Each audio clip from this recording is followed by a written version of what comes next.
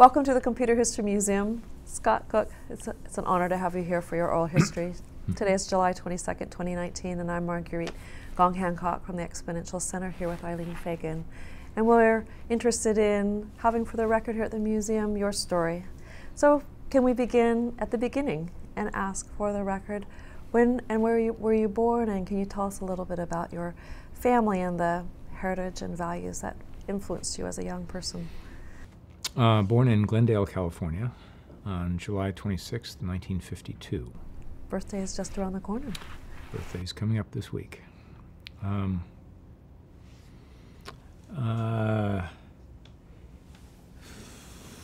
see, the parents, my father was certainly a product of the Depression. He grew up very poor in Milwaukee, single mom. His father died when he was 5. And a single unskilled mother in the Depression is not a good picture. So they lived in attics. Her sister also was a single mom, had 2 kids, so they kind of roomed together, so that kind of gave him a older brother and a younger sister. Quote, they were cousins.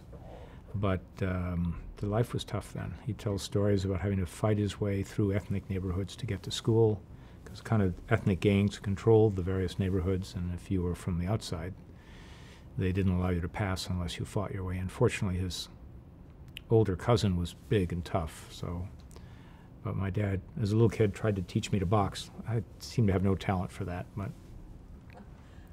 not an educated family. In fact, he spent, all farmers, these were all farm stock, so he spent his summers out at the uncle's farm, because that way he could work as a kid and he wouldn't have to buy him food because the farm had food. No one in the family had gone to college, and he might have headed the same way, but somehow he told the story, only when he did his bio late in life did I learn that somehow he got into Boy Scouts. And in Boy Scouts there was a leader who saw him and could tell he had potential, so somehow got him a job with the local museum, the Museum of Natural History, and one of the scientists took a liking to him and took him out and made my dad his assistant. So he got connected to science, to people who were university educated. And then when he was in college, the same man came to him and said, we're going to go out and visit a college. And certainly my dad didn't have any of the money to go to college, and it was not a thing in his family. But the man took him out to a university, private college called Lawrence, and they gave him admission and a scholarship.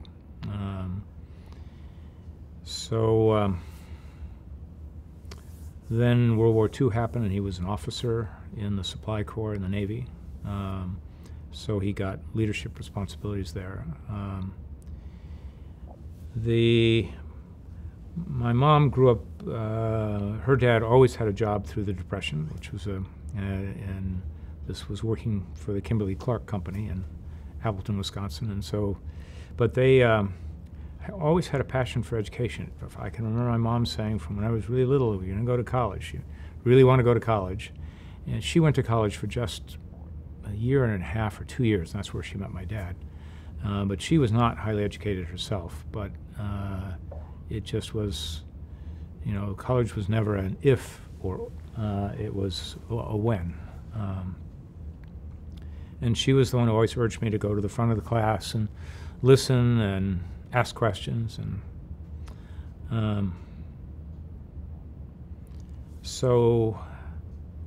hard work.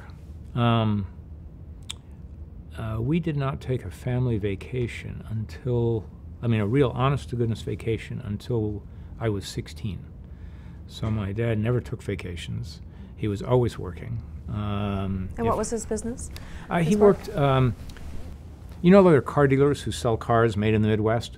Well, in the heavy equipment industry, the same thing exists. There are equipment dealers who sell cranes and diggers and backhoes and line trucks that are made by companies in the Midwest. So he was in those local distributors here in California. And then some of them started making their own thing, so he did that as well. So heavy equipment, distribution, sales, and production. Thank you. You were saying that he worked continuously. Yeah, and if he wasn't working at work, I mean, he'd leave early and come home late simply because of the traffic in LA. And if he wasn't working at work, we were doing home projects because he would never spend money to pay somebody to do something. So that meant we painted the house, and we replaced the transmission in the car, and we built the carport, and we built the deck, and we replumbed the house. And so, so hard work was certainly a value. And getting things done. I remember a saying he had, it came out of the Navy, I guess, about responsibility and getting things done. It went something like, I know men in the ranks, you know men in the ranks, men who are in the ranks simply because they lack the ability to get things done. So that was, he was Mr. Get Things Done and move on. Wasn't a terribly warm fellow, so we were not close. But that was then offset by my mom, who was all love and caring, deep caring, most caring person you'd know. She couldn't get anything done, but it didn't matter. She cared deeply. Her projects always seemed to keep going and going and going. So they were two quite opposites. Very frugal as well. So against that backdrop, with these values of hard work and education, getting things done, as a young student, I understand that you began with a job at a young age. Do you remember what your first job was? Yeah, the job history, kind of a. You know, I think it's interesting how jobs teach you more about work and about yourself than they teach you about the job itself. These early jobs you get like in high school. Oh, the first job was doing yard work for a neighbor. And he finally came out. Now, you know, I figured when you get a job, you just keep working as fast as you could. That's what I grew up at home with. He finally came out and urged me to take breaks and stop for lunch and things like that. I figured I'm on his nickel. I shouldn't be relaxing. Then I got a job in a small manufacturing company painting slats of wood that they were then going to chop up and turn into blinds.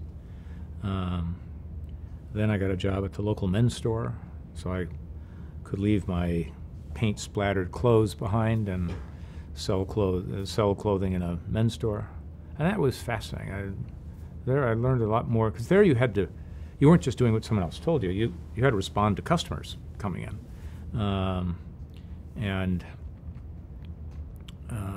so that was observing a small business up close. So that was, I learned more from that. Then I did research work in college. They were offering federal grants to do research in air pollution.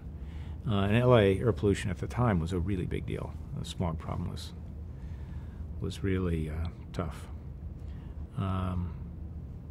Actually, I should rewind. We're going through the job history.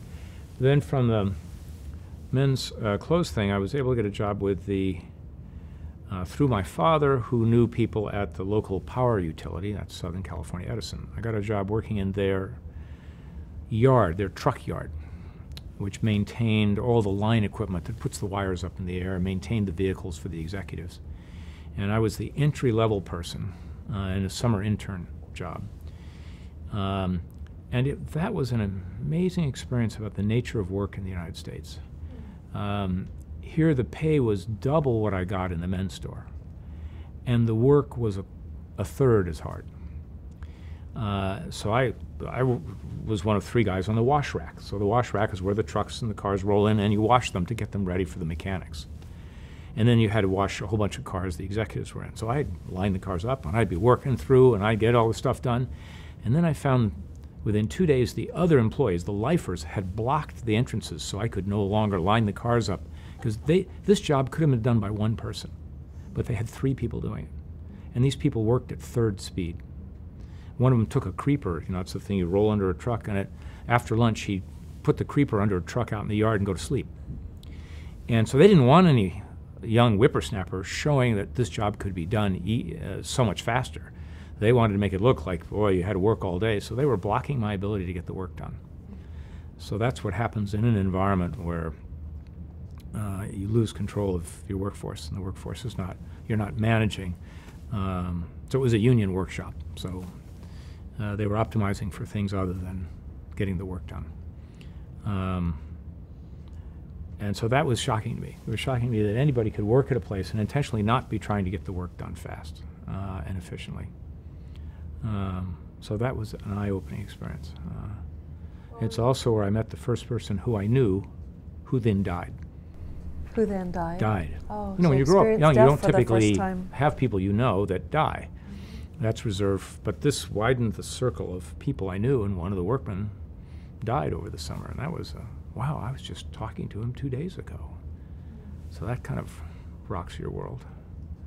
So anyway, that's what I was doing summers. And then school, there was I was looking at the bulletin boards they had that advertised concerts and things, and there was this poster saying, federal research grants available for research in air pollution. Now, LA, particularly where we lived in the smoggy side of town, LA was, air pollution was really awful. And so we'd been learning in economics class, well, the way you control these things ideally is you tax behaviors you don't want, and that gives everyone an incentive to do less. So I grabbed a buddy of mine, really good buddy, and said, hey, let's file for one of these grants and see if we can do research on how to use a tax regime to control and induce lower air pollution in the Los Angeles basin. So we didn't know. We were sophomores at the time. We didn't know what we were doing, but we wrote up a grant proposal and submitted, and by God, we got a federal grant as sophomores. Congratulations. So this actually turned out to be life-changing, because I'd been, and my buddy as well, we were on a trajectory to go into economics. We were econ and math majors, both of us, and get a PhD and become a researcher or a professor in economics. So this just looked like an earlier start to that. So we got the grant, and then we did the research, and boy, we learned how to do a giant project, produce a book this thick, and then there was a research competition. One of our professors entered our research, our research document, into this graduate student research competition. Now, at this point, we were only juniors. And this was a competition for graduate students. So he entered it, didn't ask us. Anyway, then we made the finals, and so we had to drive up to Monterey, to Pebble Beach, where they had the finals at an econ conference, and they announced the winner. And also, with a paper in contention, was one of our TAs. Well, they announced that we won. And the TA, the graduate student who was teaching us, didn't win. So that was a heady experience. And so, boy, I was thinking, this research thing really works.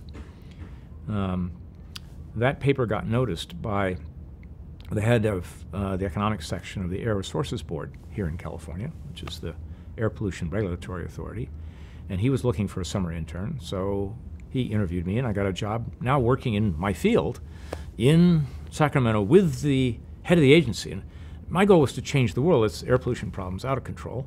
Now I'm actually with the regulatory authority. I thought, wow, this is going to really accelerate the ability to change the world and get things adopted that'll drive behaviors in the right direction.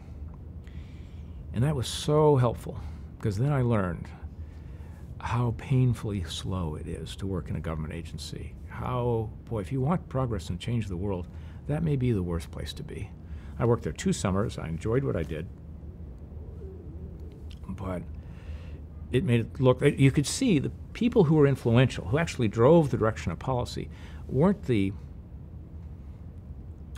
experts with the PhDs. It was the administrators. The guy who ran the agency was the guy who had the influence to drive what happened in working with the legislature and what happened in air pollution policy in the state. It wasn't us specialists. So that caught my attention. And then at the same time in school. So when I was a junior, I showed up at the ski club meeting because I was learning to ski. I thought I'd go on a trip or something. This is at USC. At USC. And the head of the Student Recreation Association, all the clubs, the recreation clubs report in to one administrator. And he stood up and said, okay, well, is the president from the ski club here? And there was like 500 people in the room, or 300 in the room. Well, how about any officers? I went looking around. Turns out everyone had graduated. There was nothing. No plan, no nothing. So he said, well, who wants to be president? Well, I'd been talking to people. Hey, let's get a ski trip together. We'll go to Utah and try that. So several people pointed to me and said, him. Well, nobody was foolish enough to run against me, so I was suddenly the president of the ski club. So I figured, okay, well, there's no programs. How are we going to put together something? And by the end of the second year, so that was the beginning of the junior year, by the time I graduated, our ski club was now the largest campus organization at USC and the largest ski club in the state that charged dues. And we had trips to various states. We had a ski cabin all winter long that people could stay at for $1 a night. We had a whole bunch of programs. $1 a night? Yeah, yeah. No, the thing is you rent it for the whole season, and you get such a discount because then the owner knows that they've got reliable money coming in. You get such a discount, and then you throw lots of beds and mattresses in. So we priced it at $1 a night weeknights, $2 a night weekends. So that was a lot of fun. Here I was producing a product, a set of services that really that people liked, that made their lives better, and I could create quite an organization. So that's when I switched, saying, well, this economics thing doesn't look as fun or as impactful. And business seems to be a way to, I mean, this ski club was just a little business. It's just you couldn't keep the profits. The profits stayed with the school. So that's when I switched and decided to get an MBA. Anyway, that's probably too long of an answer to your question. That was perfect. I'd like, before we jump ahead to you going to HBS, I would like to pursue another thread, and that is your interest in computers, and ask, when did you first get exposed? I think I read something about your experience with a 1620. Yeah, but your first exposure to computing and technology. Yeah. Well, I did science projects in elementary school, and in 5th grade my science project was on computers. And that was more hardware-oriented, just understanding how software logic and binary math works. But then in high school, I was roaming through the main library and just going through the shelves looking for things. It was just interesting to explore what was the book next to the book you were looking for. And I found a book, newly written, I don't think anyone had checked it out yet, on computers. And it actually taught you how to program computers. So, and it's a big, thick green book. So, that looks interesting. So I checked that out, and I started reading, and wow, your mind was opening how you could cause this machine to do things by writing symbolic stuff. So I used that to teach myself how to write programs. And I was interested in this work that had been done in blackjack, where they did computer simulations and were able to figure out better strategies for playing blackjack based on the cards that had fallen already, thus what are the cards that were remaining to be dealt. And I thought, well, maybe apply the same logic to the game of Baccarat, which is a card game similar in some ways to blackjack. So I started writing a program to simulate in the computer the play of Baccarat. Now, the problem was I didn't have a computer.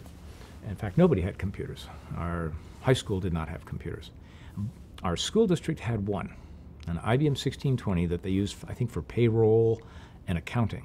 And it was buried in the basement of the school district headquarters downtown, far from my home. But fortunately, my girlfriend's mom was the punch card operator. How convenient. Oh, yes, amazingly convenient.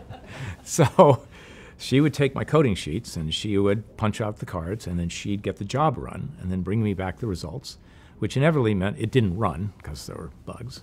And then I'd try to debug it without any help from a debugger, and then give her the change coding sheet. She'd go down and punch the cards and rerun it. So that was my introduction to computers, was the IBM 1620. But then I got carried away with other interests. Boy, I would have given the world to have a computer at home.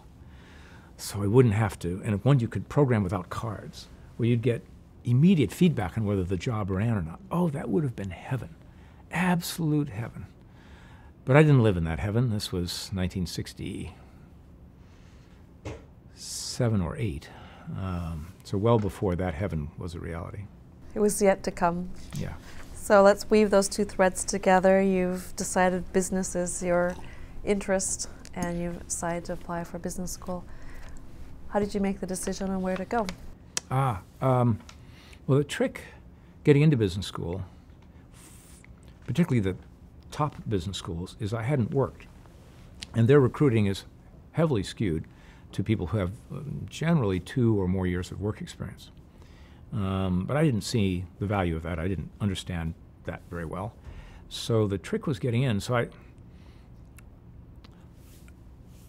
learned, I didn't have the principle in mind yet, but I have an example of something that later became an important principle in my life, which is go find the best wheel maker. Don't reinvent the wheel.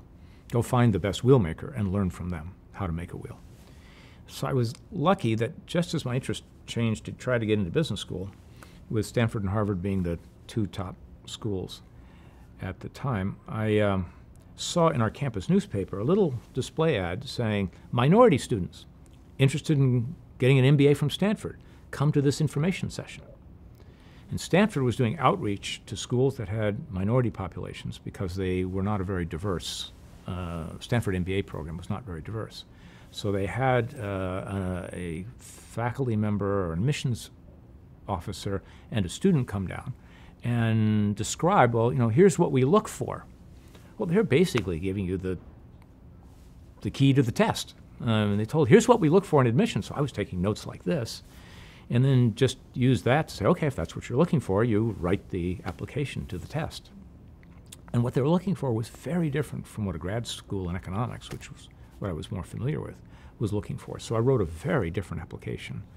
They were much more interested in things like the ski club, because that was running small business, than they were in the research. Because of that information session, well, there's 2 reasons I got into both Harvard and Stanford. One was I went to that information session, so I learned from an expert. The other was, if you look, I later saw the admissions application count, the number of applicants that HBS got, and just at the time of Watergate, there was a giant dip in MBA applications, and law school applications went way up, because the heroes of Watergate were the lawyers.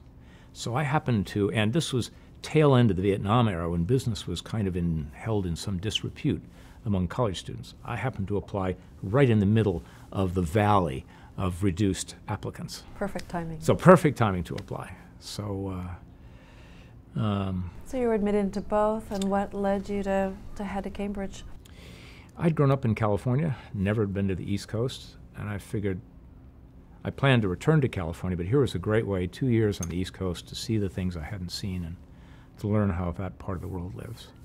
So significant professors or classmates that were really made a difference, or times that you point to and say that was something significant in your journey during your Harvard years? I would say I struggled. I started fast because early on they're just bringing up to speed on things which have to do with economics and math and accounting, and I'd taken some accounting at USC. So early on I did great. But then as the issues in the cases moved more to management, to leadership, to business strategy, I'd never worked in a real business, so I struggled.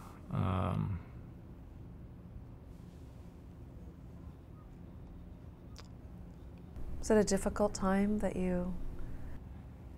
Yeah, it was, particularly because you had the fast start, and then things got tougher. I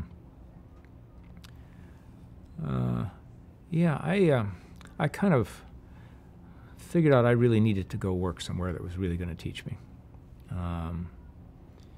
And I think and that's where maybe I would give most credit for direction. I didn't know what I really wanted to do. I was so envious of other students who Many of them came out of finance, and they knew exactly what they wanted to do after school. In fact, they even know which investment bank they wanted to work for. I didn't know any of that. I felt clueless. So I finally figured I had to narrow down to something, and I figured I wanted to go work for the Procter Gamble company because they were well known as kind of the postgraduate degree in business and well known to teach you. And they also had a culture, and I could tell this already, of focusing on developing great products. Because Consumers Reports is the magazine I've read the longest since I was in high school, and P&G products often, routinely were at the top of their category when reviewed scientifically, when they were actually tested by Consumers Reports. And I admired that. I admired a company that really focused on trying to produce the best product in its category in product performance.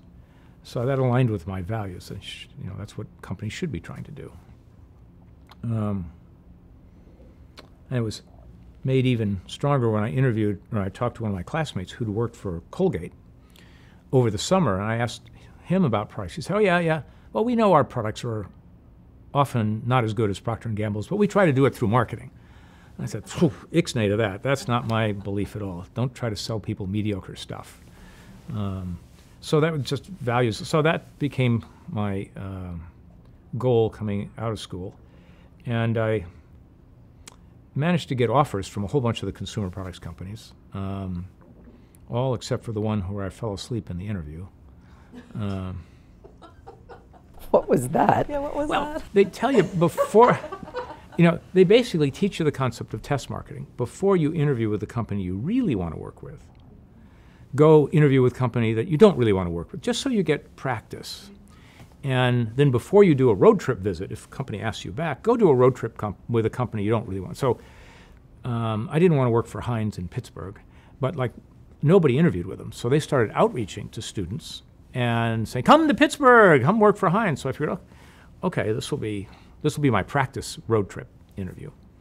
But we were doing a student project, second year, and I was leading the project team. So I was up all night going through the submissions and editing. I was up all night in Pittsburgh in a hotel room doing this. So I got the next day into the interview, and the people were so dull. Oh my God. One interview, the guy just talked about himself, never asked me a question. Finally, I get to the big guy, and he was wearing this white shirt with a tiny collar and this pencil-thin tie. And this was the era when we were all wearing giant collars and big ties. And glasses like the people in the NASA, in the moon launch. He just looked like a dinosaur.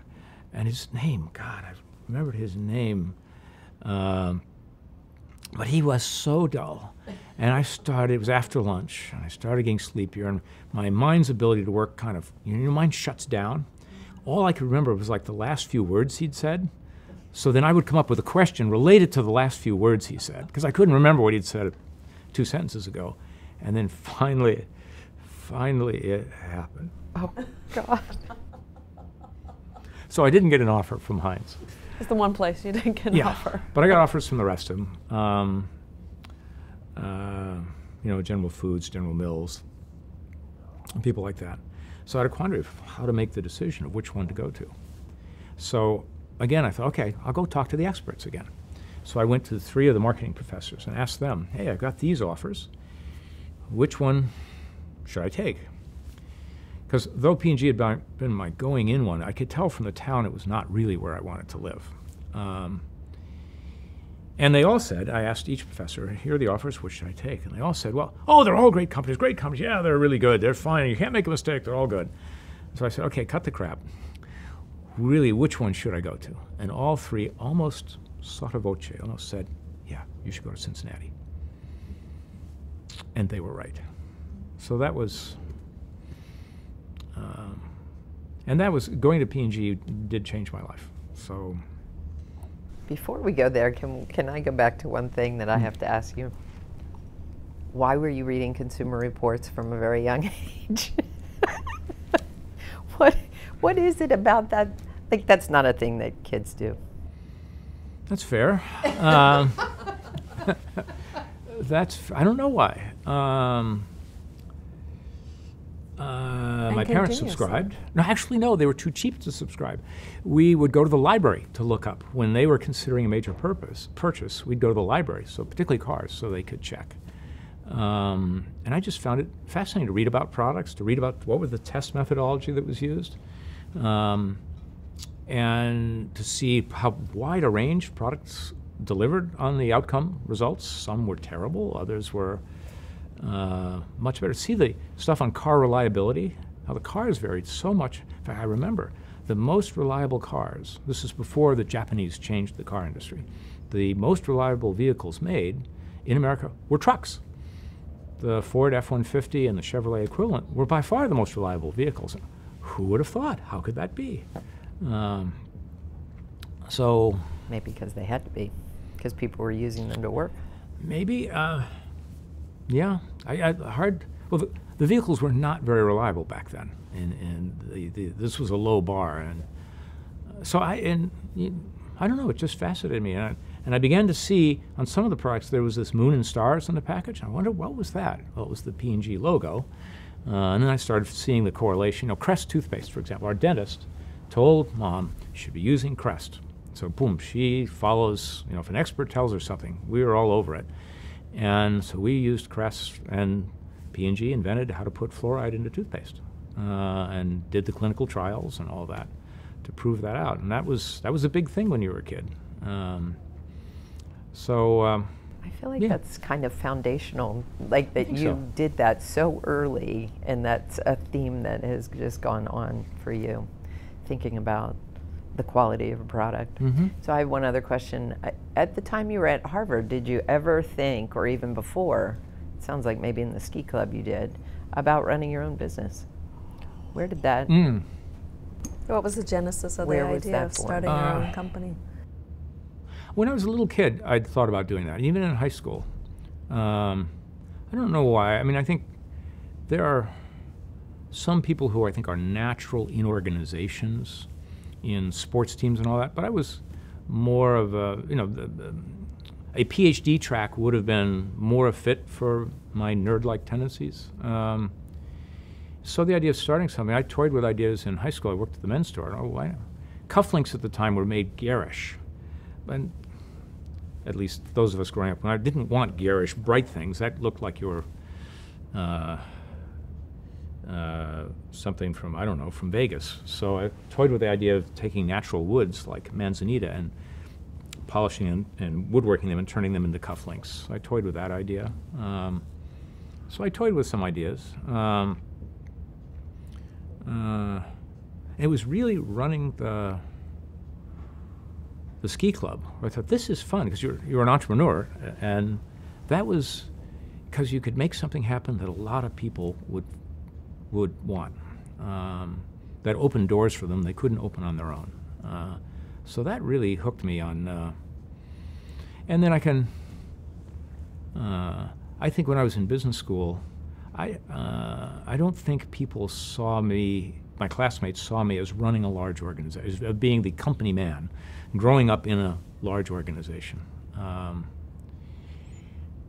There were many others who were much smoother at that. I think everybody saw Peter Wendell, who was a section mate of mine, who'd worked at IBM. I think we all would have bet money he'd become the head of IBM. He was just typecast to do that. Yeah, I can remember.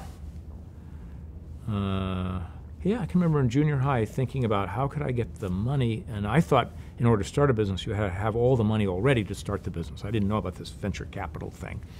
So I was trying to figure out how I could make enough money to be able to start a business when I got out of college. So yeah, it had always been I don't know where Sort that of a came from. lifelong dream to start a company.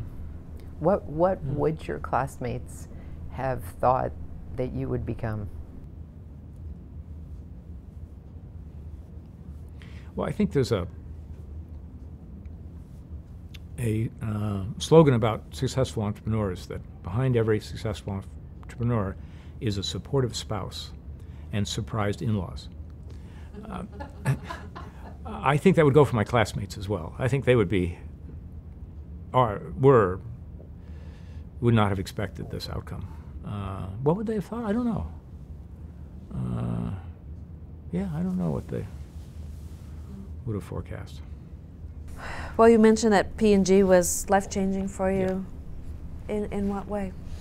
Oh yeah, P&G was absolutely life-changing. I mean, it's where I met Signe, and without Signe, my life would be totally different and wrong. And it's where I learned the fundamentals of business.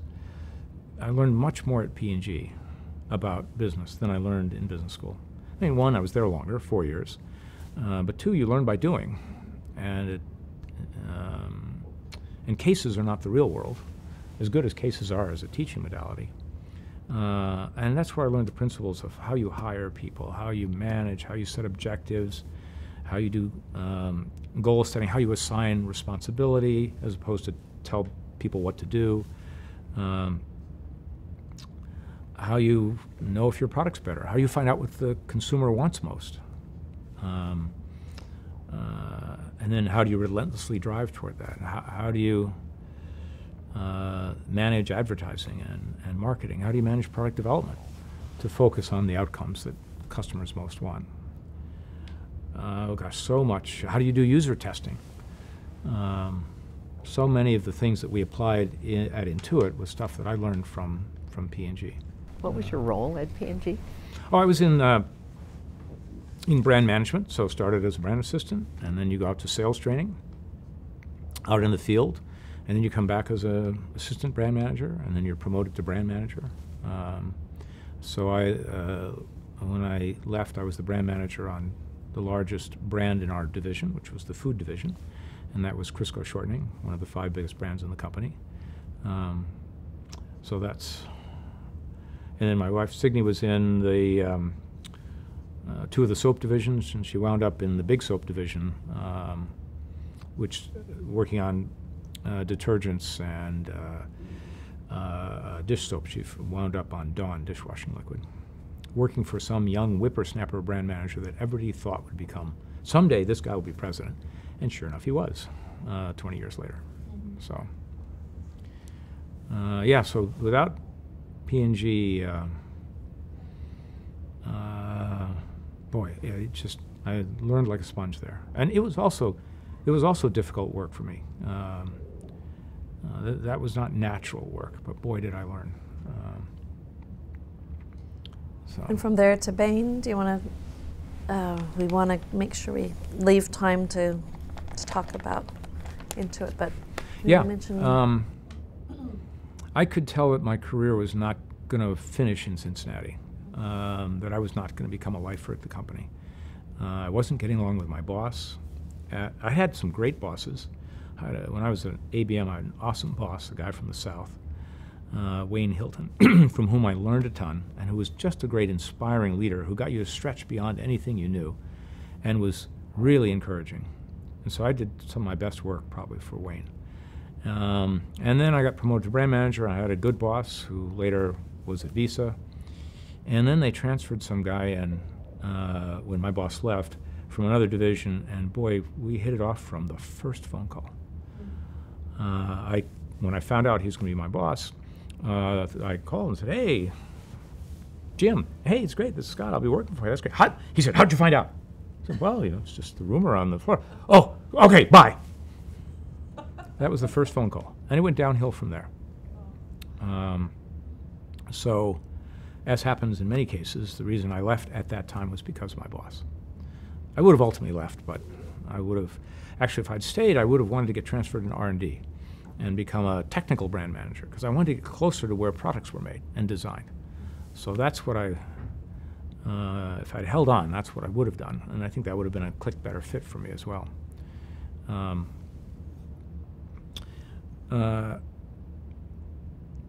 But I was also looking for a change, and I had friends who were working in consulting, and a good friend who was at Bain, a classmate who was at Bain.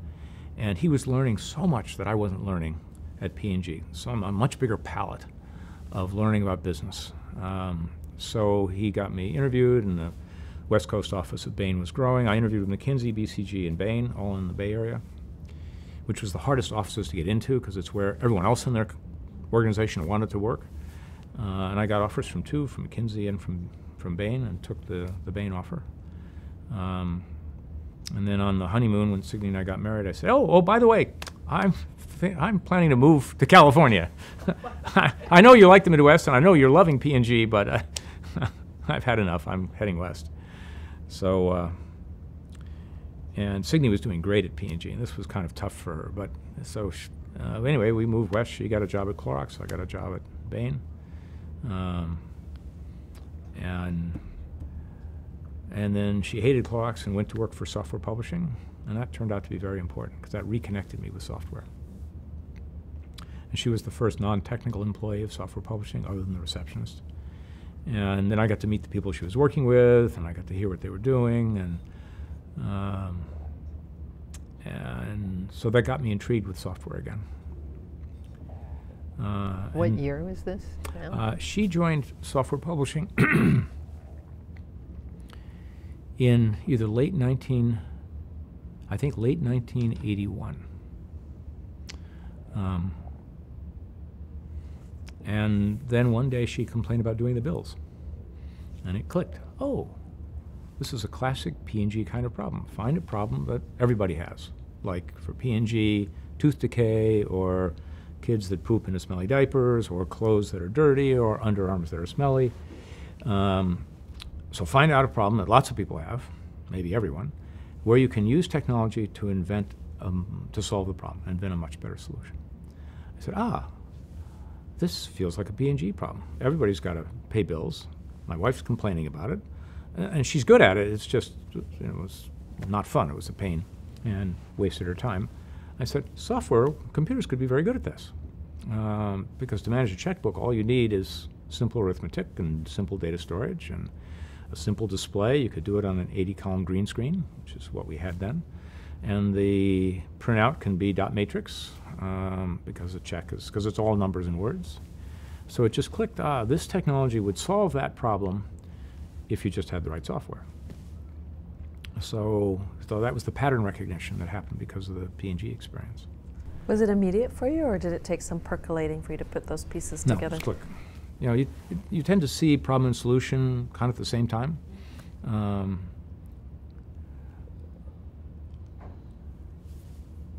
And that's where the programming experience that I had was really helpful, because I had enough knowledge about what a machine could do and couldn't do. Because it's just as important what you say no to. So then I said, okay, well, I've got a market of one so far, my wife. Is there anyone else like her? It would seem that there'd be other people with the same, who would have the same problem, but I don't know that. So then I started to do what you do at P&G. Well, let's go do the market research. So I went to the Palo Alto library and got the phone books for Palo Alto and for Winnetka, Illinois, and started calling people to ask, well, what do you do in your personal finances? And then do you do this, this, this, and how often do you do it? So there's a habits and practices research where you first find out what are people's practices and then get their attitudes. So then I asked them, what they liked and didn't like. And sure enough, my wife was not unusual. Most people do just the basics in their personal finances because they don't like doing the work and they just wish it were done. And so that thesis, based on observing her, turned out to be borne out from interviewing 100 people in upscale neighborhoods. So then I went and looked at the competition. Turns out this was not a new idea. There were already products out that did personal finance, so I went and bought the market leader and said, okay, what customers want is for this to be fast and easy. How much time does this product save? Because if they've already aced it, well, then there's no sense in me doing it. I'll just buy this for her as a gift and we'll be done. So I bought the home accountant and tried it, and oh my God, it was terrible. It was hard to learn, so non-intuitive, it made no sense. And then it was slow. It was so slow to get the work done because the screens were badly organized, and try to print a check on it. Oh my God, if you wanted to actually enter the information just once, so to go into your check register and then go on the check, that was hellaciously difficult. I said, this is awful. But then I knew from the bestseller list, as there were the beginnings of the bestseller list, and this would rank number 9 or 10 on the bestseller list. So people are buying this thing, but there's an incongruity here. Something doesn't fit. This totally fails to deliver on the benefit that I thought people wanted. Get the work done fast and easy. Yet people are buying it. So something doesn't fit. So maybe I'm wrong. Maybe my research was wrong. So then I had to find out what was happening to the users, the people who bought this product called the Home Accountant. And so I had to find users. So I went to software stores, computer stores at the time, and I started interviewing people at the software magazines, which fortunately were located generally out here in California. And I found and interviewed people who'd bought the Home Accountant. And the first question was, have you bought any personal finance software? And 65% of the people in the industry had. Next question, do you use that personal finance software? 4%. So 65% bought, 4% use. So you got them into the tent and they walked out. So then the question was, well, why not? Why did you stop? And the answer was, oh, too hard, too slow, took too long, wasted my time, couldn't understand it. And so now I had solved the riddle of the incongruity. In fact, they were buying it because they hoped it would save them time. It didn't deliver, so they stopped using it. And that said there was an opportunity here. Now, there were other competitors coming in, and I knew there were 2 more. The rumors had it they were going to be announced. So I lived in fear that somebody else would figure this out because it was so obvious. But no one did. I went and I found one of the competitors who was about to enter, and I interviewed the CEO to find out what he was doing and and no, they believed that more features were better. They had no interest in making it fast or easy. They were adding pretty colored graphs, and they were adding budgets, and they were adding investment accounts and balance sheets. Well, I never found a consumer who did a balance sheet in the research. So they kept adding more and more of what no one does. So the idea kept looking better and better. That initial hunch got validated by the research, got validated by the competitive research, got validated as the competitors kept moving away from the space. It was a race for more features in their view. And we were going to build a product with almost no features. So I checked with banks to see what was happening with online banking, and I found what a mess that was back then. So anyway, the idea kept looking better and better. And some of the other business ideas I had, you start researching them and they get worse and worse. This one got better and better. Meanwhile, my work at Bain was not going very well. The office was having to downsize because we'd lost key clients. And I was part of the downsizing. And I started designing screens on the side. I started researching how you build easy-to-use software. And then I toyed with the idea of coding it myself, but that would have been a bad idea. So then I said, I got to get somebody to come be my co-founder and help build this, someone who knows how to build software. So that's what led me on the trek to find Tom. So that fateful day, you went over to Stanford. Is that right? Mm-hmm. We'll probably talk more of that Monday night, because I'm sure that's because we really date the founding of the company from when Tom and I got together. Since this is part of it, could you just say, what was it that made you recognize and decide to go ahead with Tom, of all the possible people? It was a chance meeting, right? Oh, totally chance, yeah. But and we'll talk about that Monday night, but now your question. He was different from the other ones I interviewed. The other ones were engineers who loved engineering for the engineering, for the problem of writing the software, coding. He was much more expansive in his view. He was interested about what customers wanted. He was interested in business. He could absorb this idea that we're building for consumers and we're going to optimize and design for consumers, which nobody was doing at the time. Software was designed and written by engineers for engineers and then launched, which is how Home Accountant came to be. And he was different than the others. He was an athlete. He was a team player. He was just a cut above any of the rest that I talked to. And boy, it turned out such a right decision, because we needed a company of entrepreneurs, And he was a great entrepreneur, side by side. Well, that is a remarkable journey that we're going to talk about on Monday when you're together, but I did want to hear your perspective on that. Can you talk about a little bit about the decision for the essential features and the naming too, before we kind of fast forward a little bit too?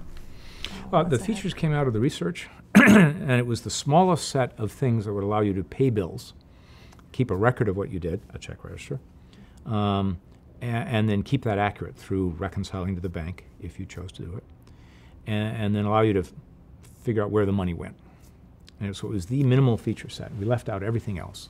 So there was no budgeting, no investments, no balance sheet, no credit cards. We would manage with a single checking account. And so that was, also we were so little and had no money. You wanted the smallest feature set. But also that was, our whole goal was to automate the stuff people do and leave out the stuff they don't. I'd say what was different about our approach was the user testing. So while we were in development, we'd got the product halfway built, and then we would bring in users who had never seen it. In this case, we didn't have any money, so we went to the local Palo Alto Junior League and said, we'll have coffee and donuts. Who wants to come and try computer software? So we recruited people, in this case women, who had never touched a computer. We figured, okay, if we can make it great for people who've never used a computer, then it's going to be great for everyone. And then we'd put them in front of a computer. We wouldn't show them the manual. We wouldn't show them the quick reference card we were building. And we'd say, here's a stack of bills. Go pay these bills. And we'd watch. And they would start trying. We'd see them do false starts. They'd get stuck. They'd make it part way and then stop, have a quizzical look, looking at this. And we were taking notes. And then afterwards, we'd interview them. So, okay, when you got there, what were you thinking? And we'd learn why the product was confusing. Now, we thought it was easy. We had just designed it. And I've learned principle. Every technology product is easy in the hands of its developer. Okay? But our goal was to make it easy in the hands of the customers. And those software companies weren't doing this at the time. All I was doing was borrowing another technique from P&G, who, during development, you always test with consumers. Acceptance tests and paired comparison blind tests, so you can see what really happens when real people use it for real in their real home. So we were just doing that in this case. And then we'd see where they got stuck, we'd see what was confusing, and then we'd go and rebuild it, redesign those parts, and we'd test again.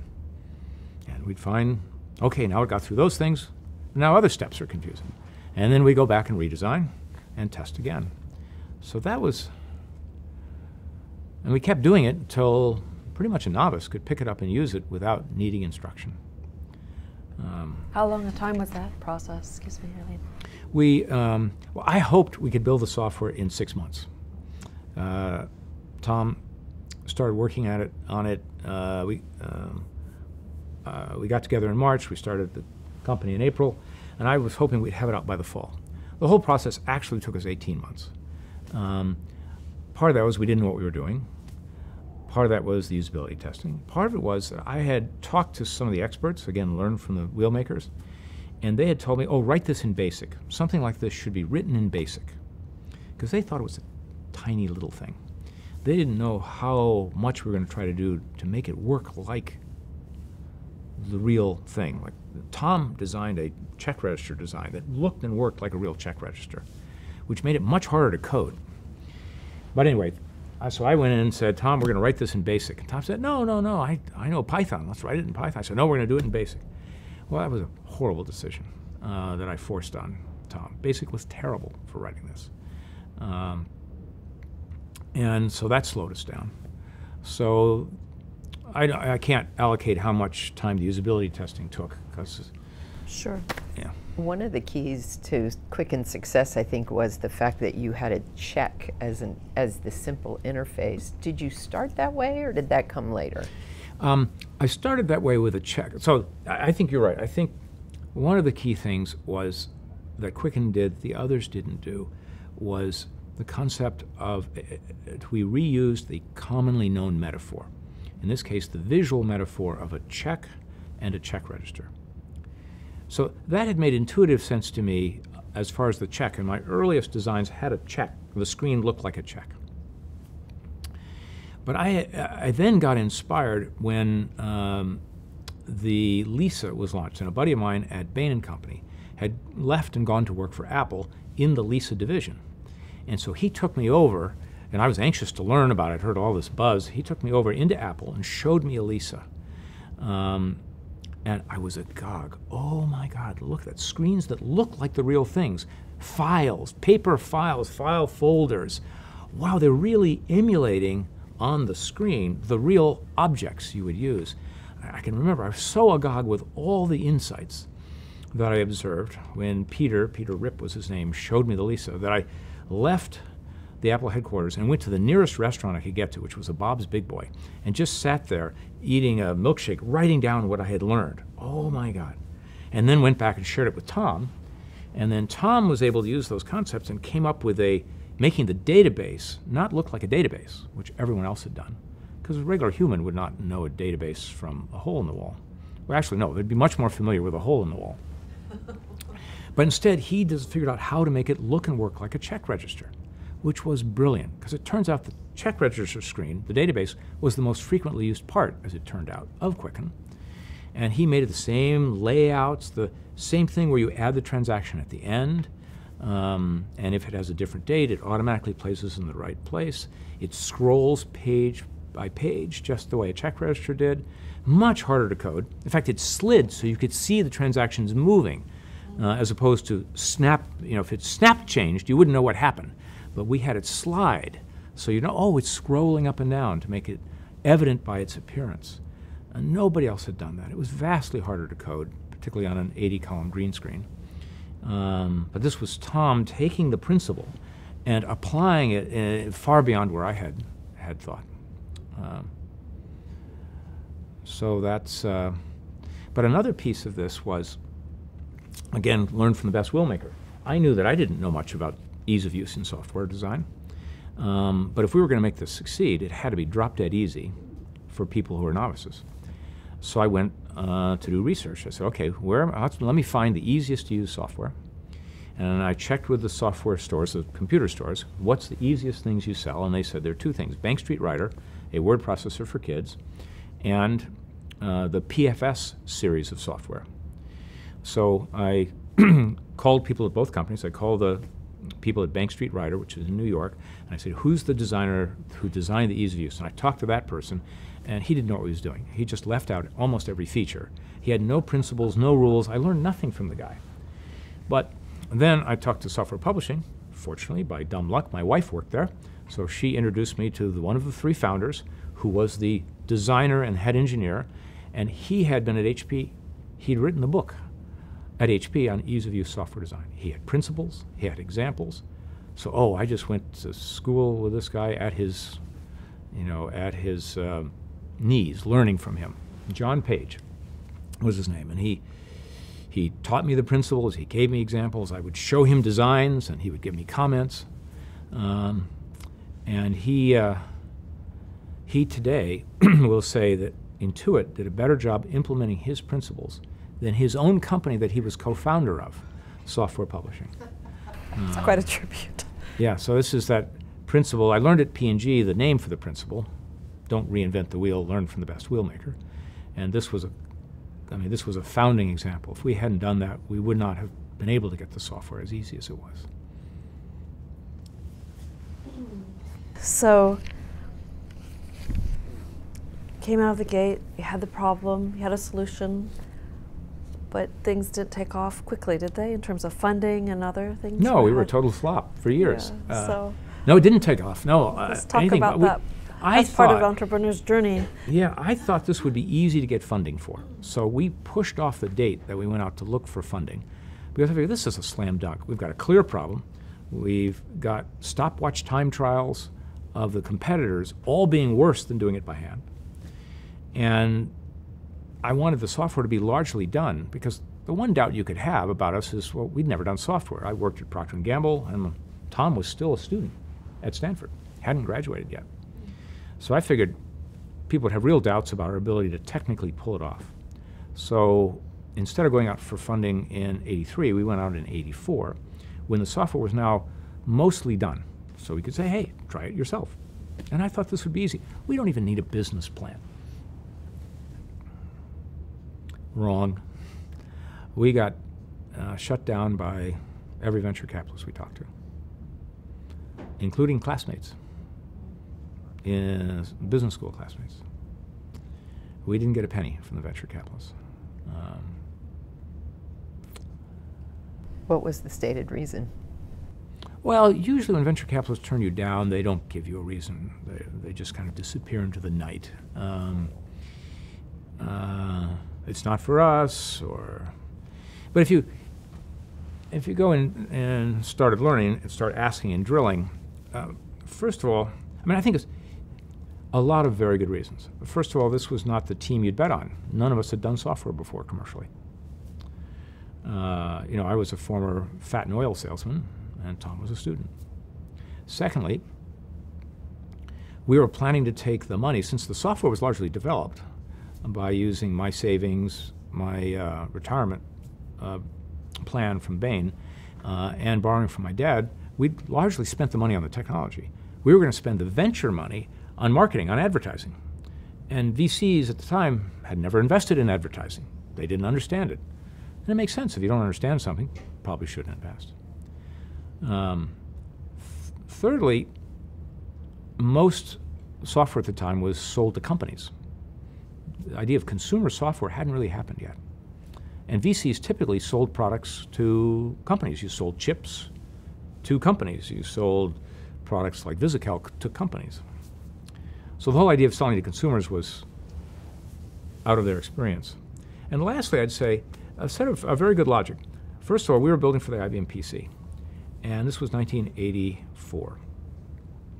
And people say, well, I think it's unlikely that households will buy PCs. This is a $3,500 machine. Today, probably equivalent of, who knows, $10,000, $12,000. I don't think homes are going to buy these. Secondly, if I'm wrong and by some accident homes buy IBM PCs, then they're not going to use it for personal finance. That's a stupid use of a computer.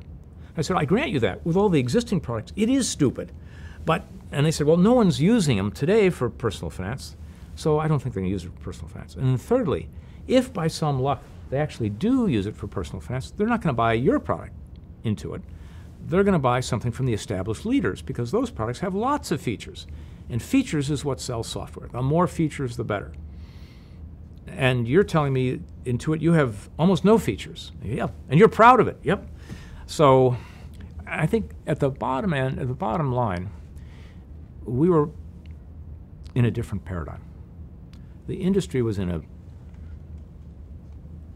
enterprise where we sell technology to corporations who buy features. We were in a consumer paradigm where people want their problem solved, and they're not trying to buy a lot of features. They're trying to get something they can use that's easy. And that paradigm, the gulf between those two paradigms was immense. And so we believed we were right, and all those investors thought we were wrong. We were totally non-consensus because we were coming from a consumer paradigm, from a P&G paradigm. Now, what ultimately happened was all of our competitors in personal finance went bankrupt because they had the wrong paradigm. They were treating consumers as if they were a corporation.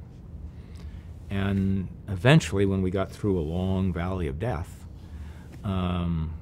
we had the right paradigm, and everyone could then see it, but only after it was successful. So, in hindsight, it was probably a great thing to get no venture capital, because it meant that Tom and I and then Eric owned the company, or at least almost all of it.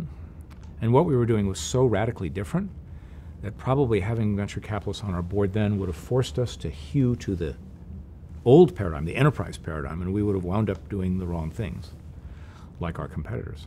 God, I remember one competitor went and got a huge booth, startup, doing personal finance, same time as us, huge booth at Comdex.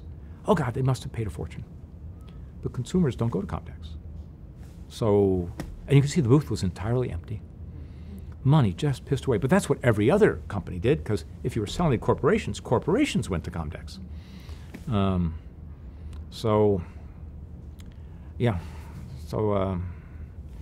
was probably a gift, but at the time, not getting venture capital, but at the time, it was the first of our existential crises. We almost didn't make it because. So in this valley of death, can you say more, especially for our entrepreneurs who are trying to learn from looking at your experience, about what do you think was critical on that journey of death, and then what ultimately got you across that chasm?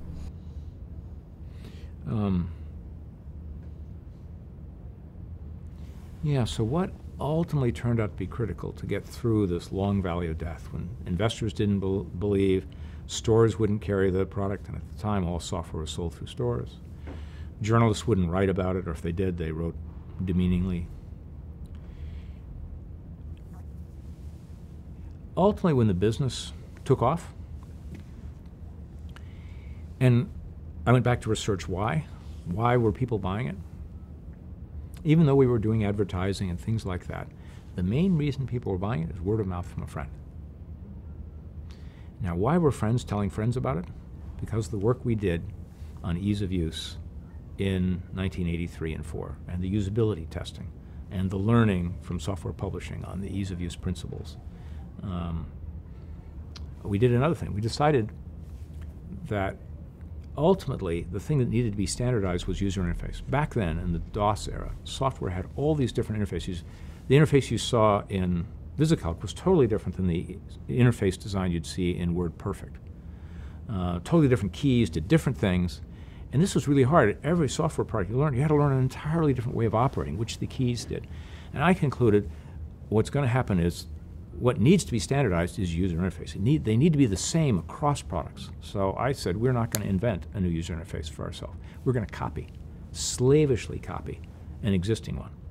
The problem is on DOS, and that's ultimately what Apple did. They started enforcing, first on the Mac and then later on the phone, standardized user interface. And that's what Windows did, is create a standard user interface.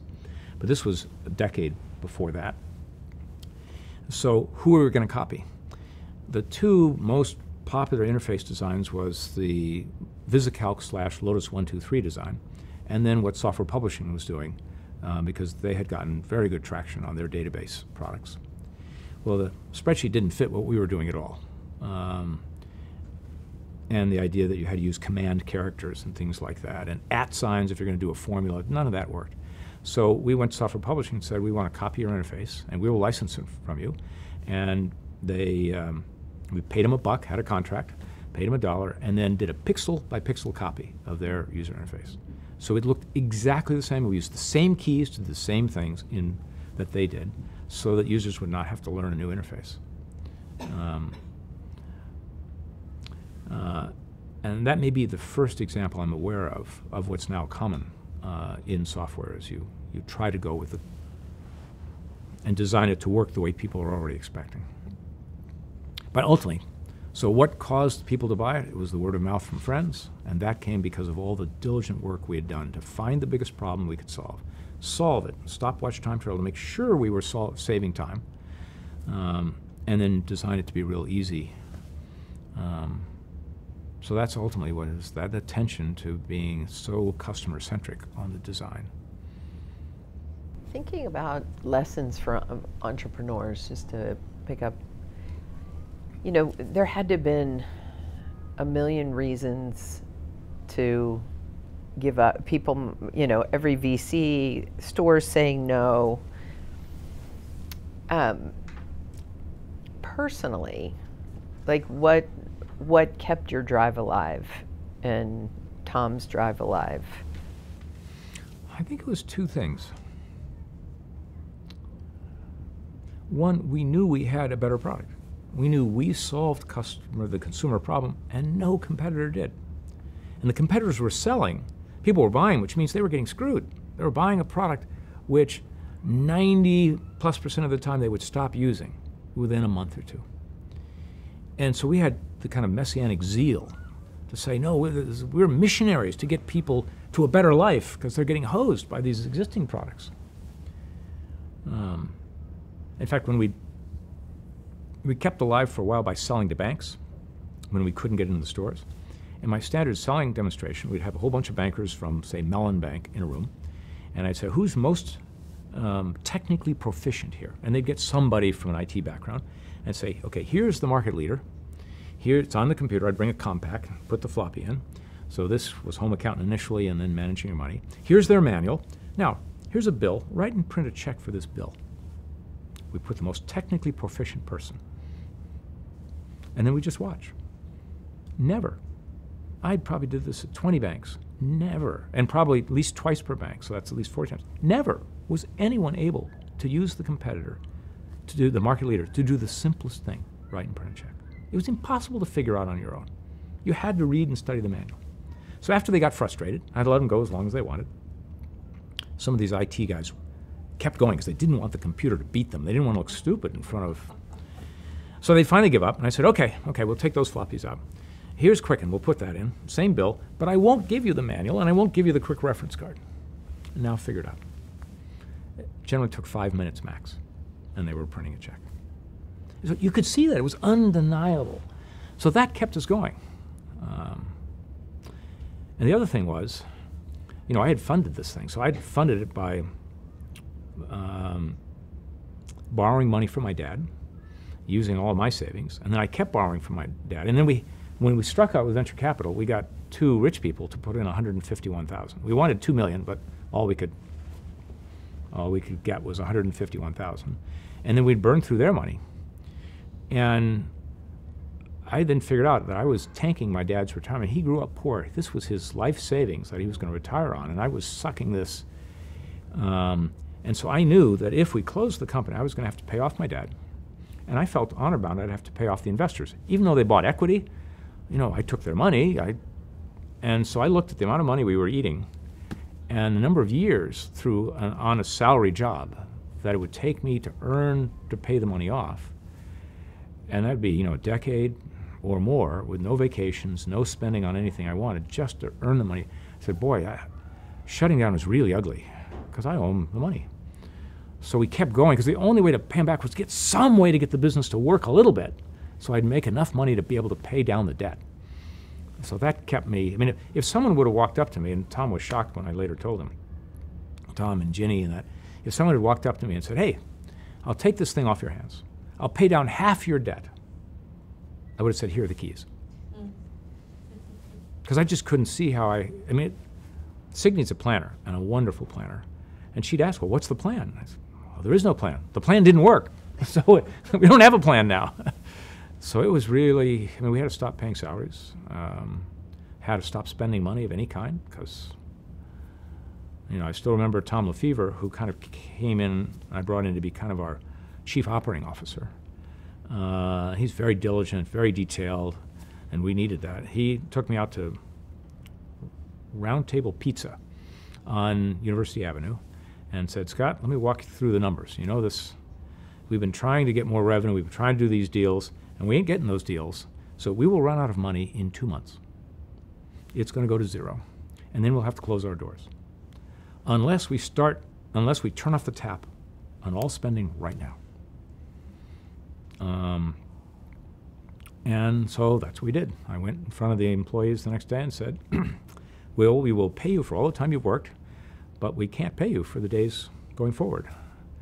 And I dearly love you to stay, but I know probably you'll have to go get a job at a company that actually pays money. And I don't know when we might be able to start paying you again. But we have to conserve every penny we have to keep the company alive. So that's how desperate we were. Dire times. So that was only the second of our existential crises. More crises to come, but. Let's talk about those in the time that we have. Time is going by too quickly. Scott, this was the frayed crises, inflection points, if you could just continue those part. And then this, you started to talk about your mantras, these ideas that have been signature, things that you've brought and kept at the company and developed. I want to make sure we get to those. So we tee up those 2 sets of topics next. You know, what's interesting is you look at the company, if you look at the facts of the company, that from 1986 on, we basically grew at a monotonic rate. We tripled year after year after year, tripled, and a triple, and then a triple, and then a triple, then a triple, and then our growth slowed down to 80%, and then it's, it's done them. But you can't look at the results and see an inflection point. In fact, it was a very continuous, once we started gaining revenue. And why did we start gaining revenue? We've talked about that. It was the attention and detail we put into the product design. But then I would look for what were the things that changed our destiny, even if they didn't change us in the current tense, even if you couldn't tell at the moment. So one of those was we got banks to start buying the software and reselling it. If that hadn't worked, we wouldn't be here. And that's what started the software sales that started us tripling. That's what got us the users who told their friends. Then we could tell banks were not going to, banks were more, having banks sell packaged software was more of a desperation move. Then we had to get software to sell, Quicken to sell through regular channels. So then we figured out how to get retail to work, selling through retail stores. Then I'd say the next change in mindset was a long story, which we can talk about separately, when we just went into selling software to businesses. We'd never planned to sell to businesses. This was going to be a consumer software company. But by 1991, we were selling payroll software, which is only used by businesses. And then QuickBooks, starting in '92. And that changed our future, though you couldn't see it in results at the time. Then I would say the next big change in our future was something that Tom Proulx led. This one you could see. This led big impact at the time and huge impact since, and that was the acquisition of ChipSoft to get us into tax software. And this was really led, piloted, determined by Tom. Tom really drove this. I would not have done it, but Tom drove it. And by God, he was right. He was so overwhelmingly right. So that changed our future. That then, I'd already by this point, 11 years in, decided that we needed to bring someone in to run the company who had skills that I didn't. So that led to the hiring of Bill Campbell to be our CEO. And again, you don't see any trajectory change in the company, but boy, without having Bill, we couldn't have scaled like we could. We couldn't have developed the leadership team we did. We couldn't have managed the combination of ChipSoft and Intuit. Bill just brought immense skills exactly where we needed it and exactly where I didn't have the skills. And suddenly we needed to be world class, and he brought that. Then I would say it was that takes you into the mid-90s. Then it was the drive of some of our product teams to get our products in the cloud. So by 99 and 2000, we had both QuickBooks and TurboTax in the cloud. They got horrible volume. Almost nobody bought them. Everyone was still stuck on desktop software, buying a box with a disk in it. But thanks to kind of entrepreneurial talent in both our San Diego and Northern California locations, we had teams who got us, true believers who said it's going to be better to be online. So guys like Craig Carlson and Dan Wilkes, for example. And so we were very early to get packaged software online.